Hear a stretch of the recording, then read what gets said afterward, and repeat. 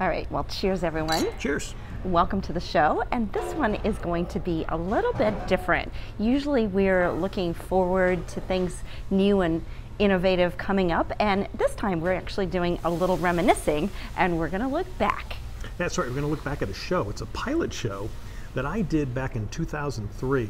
It's called Gustav and Friends, and really it's a precursor to what we do here on Undercover Jet Setter, because when I look back on it, I was like, wow, that's kind of what we were trying to do, except it is a different show, but it is a food and wine show. Yes. And it was a talk show, and as you're going to see here, we're going to show you good portions of that show in this show here.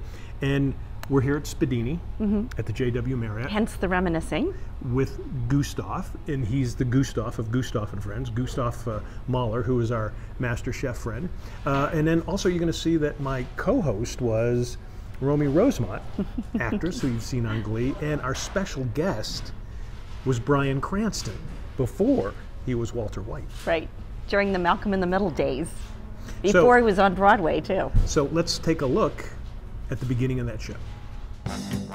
Now for a talk show with taste, it's Gustav and Friends, with your hosts John Daly and Romy Rosemont, and featuring certified master chef Gustav Mauler. I think that's it with you in the kitchen. I think that's it. Let's get out of here. Tonight's dinner guest, Brian Cranston. You know him as Hal, the lovable loser dad on the Fox sitcom Malcolm in the Middle. When I go out to a restaurant, I almost always order fish because there's so many different kinds and different textures and different flavors. And, you know, I'm tired of chicken, I'm tired of beef, and I want something different. Ostrich?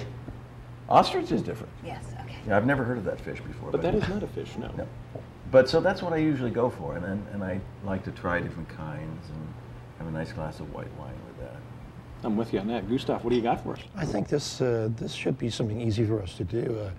I just happen to have a great idea for, I just was able to receive some wonderful fresh sea bass and a rock shrimp. The rock shrimp is sweet, wonderful, fresh. They're fabulous. In addition, I create this sweet corn risotto and a little bit of that shrimp in there. Just wonderful, just magnificent. It's fabulous. Will you marry me? I was going to say. Hold it. I was going to say, are you crying? Are you crying? Maybe. You brought a little tear to his eye.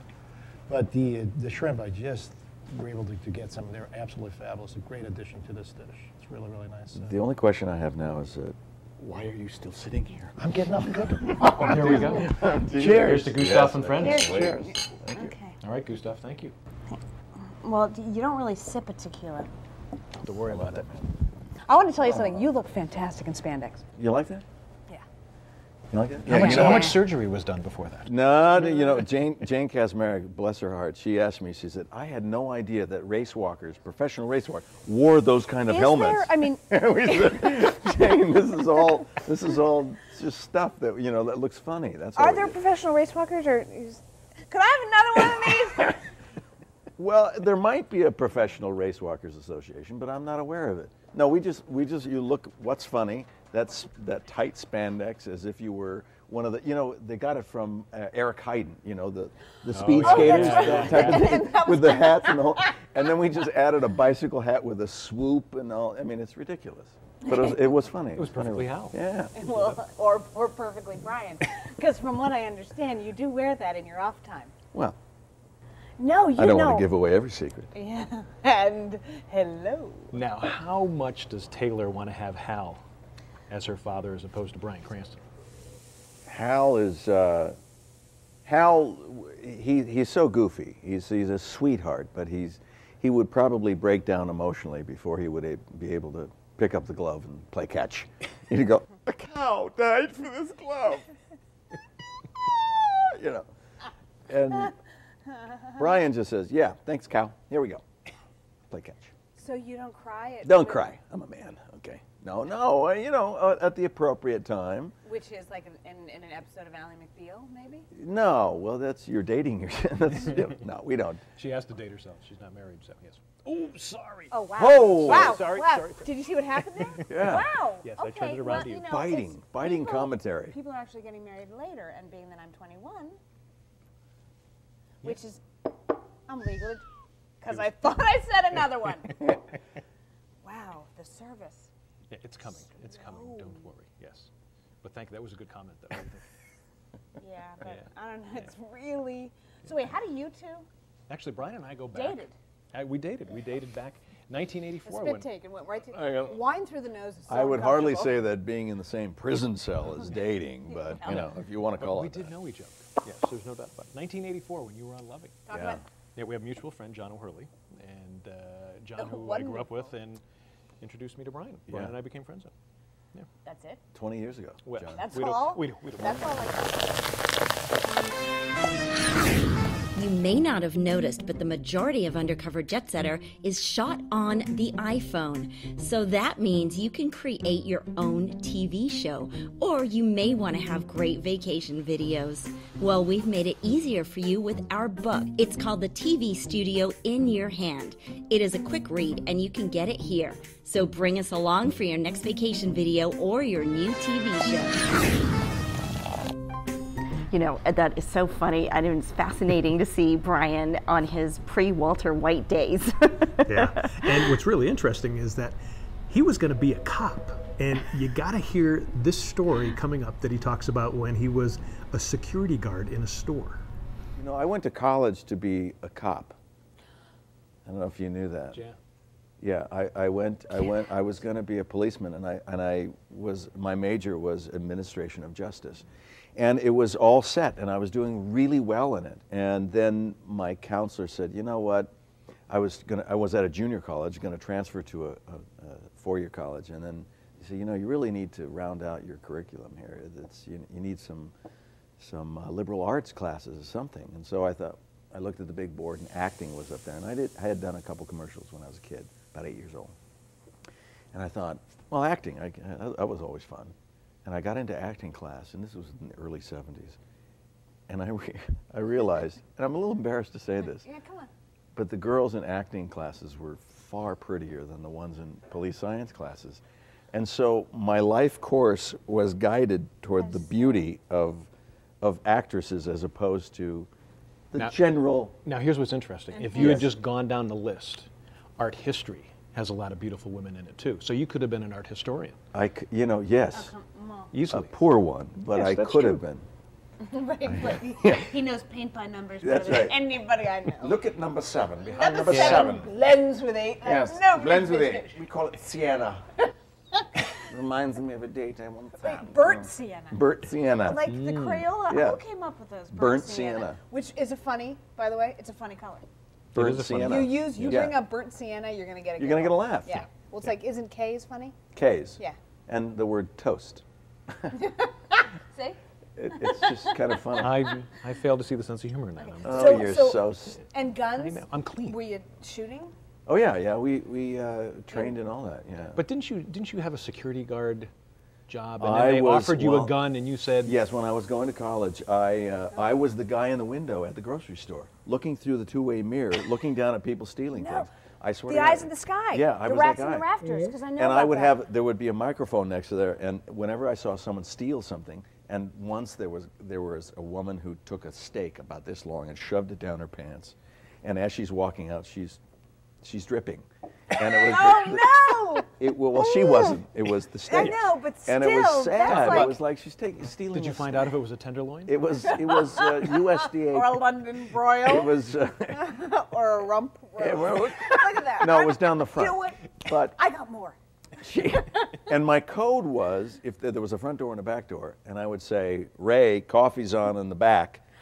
And at the moment I said that, the assistant manager or manager would look to the back door and see whoever was walking out at that point, he would go out and detain them. And I'd come down the stairs and I'd say, you have a steak down the front of your pants. It's an old story, but pull it out. You know, there was a guy who once took about 12 dog leashes. Now, why would you, if you're going to, and rolled them up and stuck them in his jacket, and and I mean, it was ridiculous. But I was the guy, and then I got a job. I was caught by one of you people Really? for the bulk bin. Oh, did you? The bulk bin? Yeah. Oh, I know that. Yogurt covered raisins. Yeah. You got caught. You got caught. I got then? caught, and I had bought $100 worth of groceries. I was like 16 years old, and all of a sudden, I'm paying for the $100 worth of groceries, but I had all yogurt covered raisins. Oh, see, and it was in my mouth. You're making me nervous now because I always do that. But like, yes, but like I was literally like at the cash. Excuse me, and I was 16 years old. Could you come with me? Detained. Oh, detained, no. Like was getting in my parents' like 4-door Mercedes, and without, I just bought. I'm like, what? He was like, I saw what you had, the yogurt almonds on island 4. I was like, what? Really? Who was this, Barney Fife? I swear to you, it was like. Well, I'll tell you right now. was like the You got some almonds in your mouth. I want you to spit them out. Go ahead. That's what I literally said. I was like, I'll pay for them. Do you want me to get on the scale? And I've I'll weighed give them issues. back to you. Hi folks, I helped pioneer reality TV back in the 1990s, and now we are pioneering in the 21st century new media. Our travel TV show is shot and edited on the iPhone, and we deliver it to you on Tiki Live in HD. We can reach bigger audiences around the world compared to the 3 million nightly viewers I used to get. Plus, Tiki Live makes it easy for our viewers to find us. Tiki Live is on every continent. And Tiki Live is in all the leading smart TV technologies. If you're looking for a cable alternative or you want to start your own TV show on your terms, check out Tiki Live.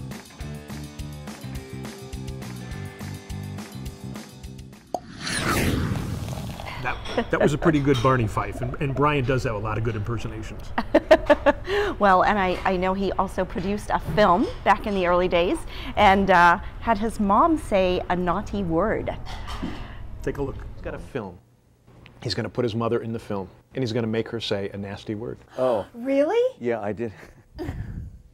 I have. You're having your mother say a naughty? I had an idea. I wrote and directed a film called Last Chance that's out. It'll be coming out soon. It'll be coming out soon. I'll go opening weekend, I swear. Will you? I'll give you $8.50, $10 right now. I need Okay. To borrow, I need to, come on. That'll be the first. Yeah, that'll be I the got first it money. for you. Do you have any cash? Yeah, I got plenty. And I thought Wow. I thought about writing this thing, and just it's like a rebellious teenager thinking, I'd hire my mother to say the one nasty word in the movie. I can't say it. No. It's not the 4-letter word. It's a 7-letter word that begins with A.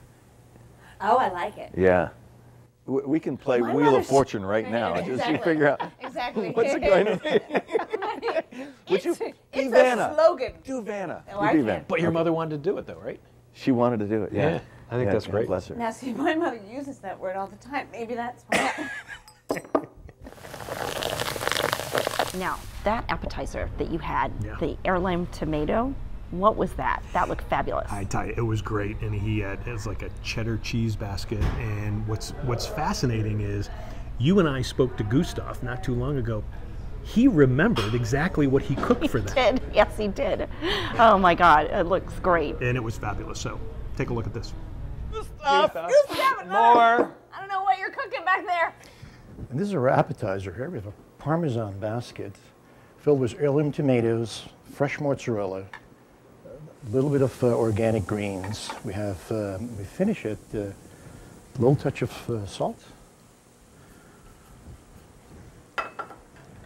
twist of pepper. And this basket looks really intriguing, but it's very, very simple to make. It's very much like a little pancake.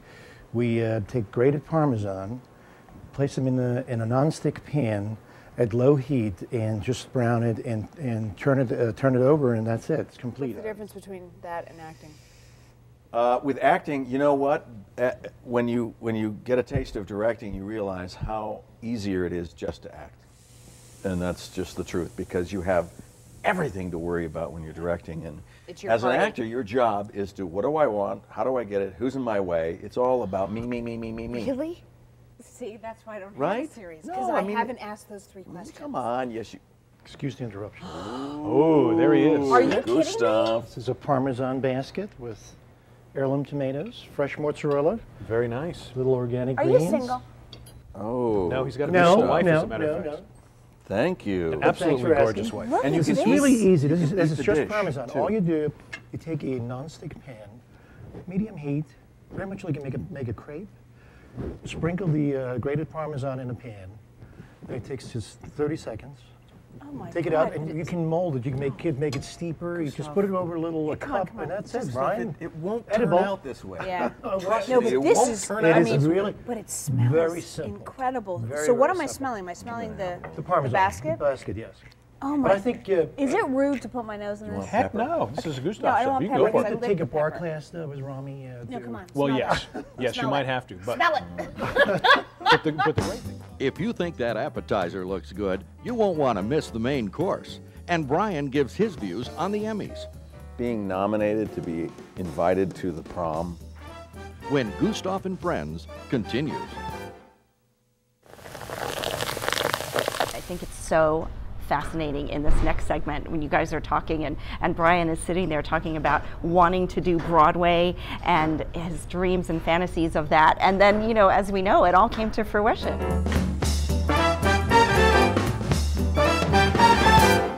Behind closed doors. Yeah, something like that. When she gets behind closed doors. Do you, Oh, that's right. Yeah, That's when right. she gets When she gets behind closed doors. who sings? Do you sing? I You actually have pretty good singing voice. thank you. Yeah. I like to. I have this fantasy of doing Broadway at some point.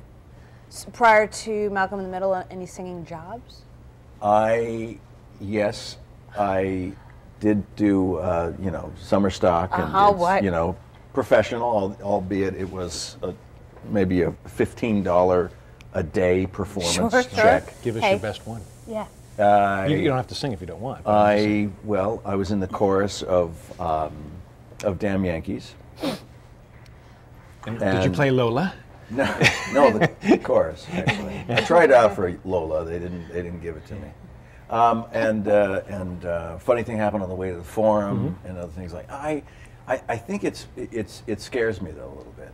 What, of Broadway or singing? Being up there and singing and it scares me a little bit. It's foreign to me but I have this secret desire to want to do it at some point. Do you play an instrument? No. But That is the international sign for do you play an instrument? yeah, I know. Wow. Where were you raised, really? I was raised in L.A. Yeah, well, don't you know? I knew. That's why I knew that. You could have just done that and not spoken, and I would have known that. Teamwork. I'm going to start with the risotto first. It takes a little longer to cook than the sea bass. 2 tablespoons of olive oil. I put a tiny little bit of butter in to start with. The olive oil and butter, when you add the two of them together, it takes a little longer with the burning point. Add a little bit of garlic, 1 clove of garlic, 1 tablespoon of chopped shallots. I'm going to add my rock shrimp, which are fabulous fresh rock shrimp we just received from the Gulf.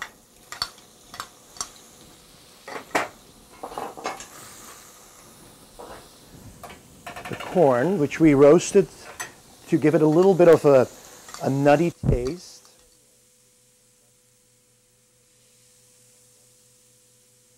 We have a wonderful fresh piece of sea bass here. I'm going to season it a little bit with fresh pepper. A little bit of salt. I love kosher salt or sea salt for my fish. I dip it just a little bit in flour, regular cake flour. And it gives us a nice, it sears the fillets nicely. It gives us a wonderful color. I'm going to add a little bit of olive oil to my pan, 2 tablespoons. Again, you always have to think a tablespoon of fat of any kind is 100 calories. So if you can do with just 1 or 2 tablespoonful, it cuts the calories quite a bit. You always have the pan hot. You do a little bit of your flour, and you can see it's hot when you see some little swirls forming in there. Here we go. This dish is going to take about 3 minutes on each side, and I want to give it a nice color on both sides first, one side first before I'm going to turn it over.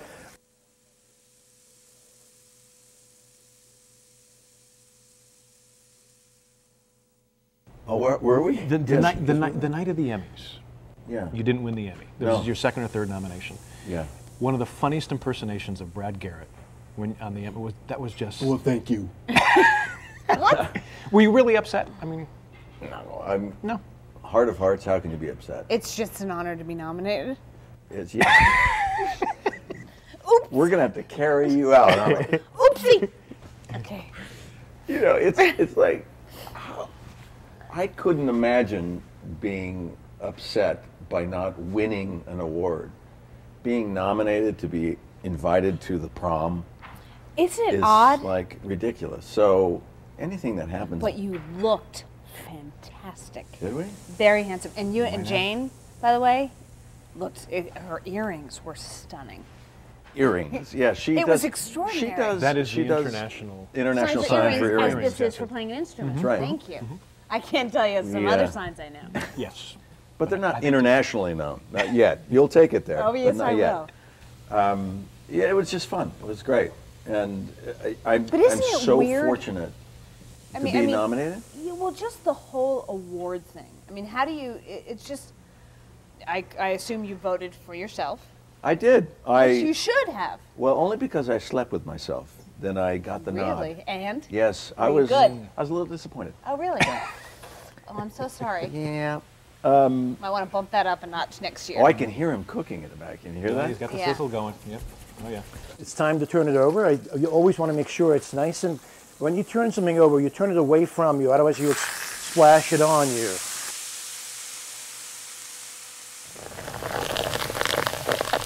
Well, that is a wrap on our reminiscing show, but a good one it was. Wow, what fun! It was a fun look back, and just not only seeing Brian and Romy as well, but knowing that it did lead to us doing Undercover Jet Setter, and it also made me realize what a horrible talk show host I am, and that I should never be a talk show host. I should be doing this. This is the show I should be doing. Yes, well, you're perfect as an Undercover Jet Setter. That's exactly what we do here. So hopefully you enjoyed that look back, and hopefully you'll be looking back at these shows that we're doing in 15 years as well. That's right. Until next time. Cheers. Cheers.